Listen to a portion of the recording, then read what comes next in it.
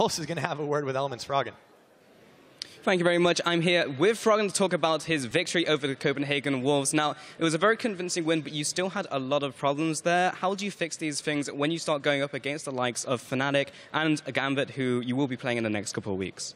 I don't think I'm the best one to answer about the lane swap thing, because I'm just one-on-one in mid, so I don't really see too much what's going on, so it's hard to tell right now.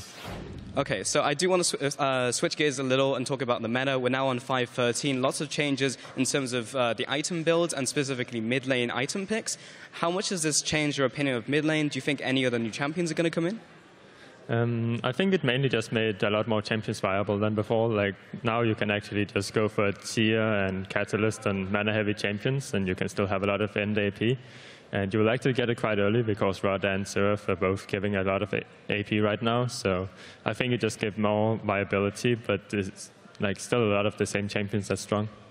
Okay, so you talked about the lane swaps and some of the issues in the team and couldn't quite comment on that, but we're looking now towards playoffs where you will be playing some of the better teams. How do you think the Elements are going to fare in the best-of-5 format? I don't know, because we have never played one, so it's hard to tell, but like practice and everything has been looking a lot better the last 2 weeks than it has looked before. Maybe we didn't get to show it in this game too much, but we have been improving, and hopefully we can just show that in the next upcoming games and then prepare for playoffs if we make it.